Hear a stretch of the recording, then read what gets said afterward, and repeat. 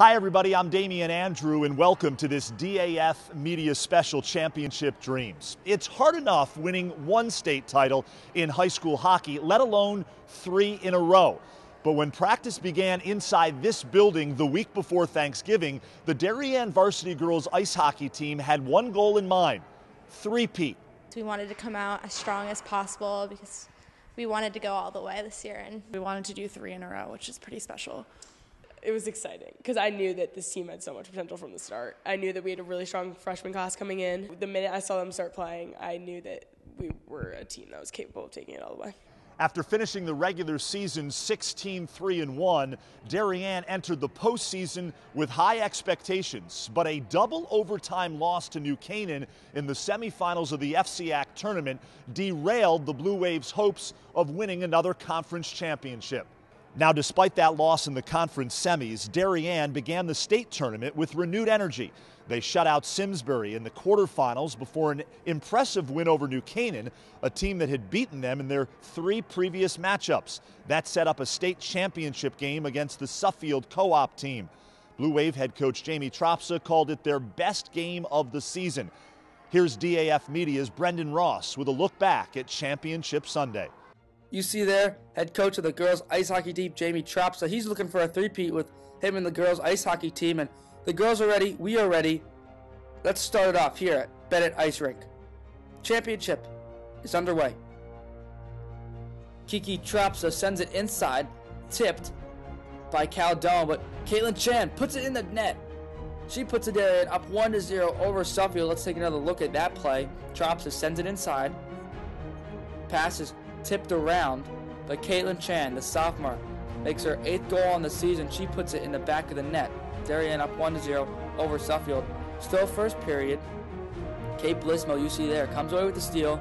Past 2 defenders. Only one left is Caldone in goal, and she puts it through the blockers. That's good. Darien up 2-0 on Kate Blismo's goal. Let's see another replay on that. You see there, Kate Blismo with the steal. In the neutral zone, she gets out of it. She's in the Suffield Wildcat zone, and she's on full attack, and she puts it in between the blockers. That's good. Darien up 2-0 over Suffield. Still first period. Darien is still on attack.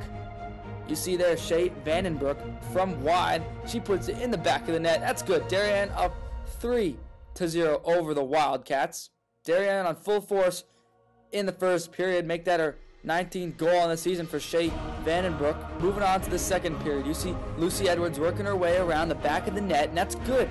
She goes all the way around the net, puts it in. Darien up 4-0. Moving on to the third period, the Wildcats are with the puck now. Tip pass, that's good. Lou Pone with the goal. She puts the Wildcats of Suffield on the board. But Darien has to answer. Sally Cassidy working her way inside, she gets a goal. Darien up 5-1. Darien beats Suffield 5-2 in the CHS-GHA state finals. You see there, they're surrounding Hallie Kreppen. She is the tournament MVP, as you see her getting her plaque for the tournament MVP. Only a sophomore, Hallie Kreppen. She finished this game with 20 saves. Bright future. Congrats to the girls ice hockey team, and the three-peat is complete. You don't realize how important a state championship is until you think back and you're like, wow, we're the best girls hockey team in the state, which is really special. And I knew that this team could do it from the minute that we stepped in this rink in November. I mean, it was super exciting to win another state championship, especially when we played New Canaan in states. I think that kind of put our season over the top because we always love playing them. It's always such a competitive game. We put so much time and effort into it that it's sad that it just ends like that, but it was definitely the best way to end, and it's just a good way to finish things off. There are a number of ingredients that go into winning a state championship. One is talent. The Blue Wave had 2 players selected to the 2017-2018 All-State team: senior defenseman Kiki Tropsa and junior forward Shay Vandenbroek.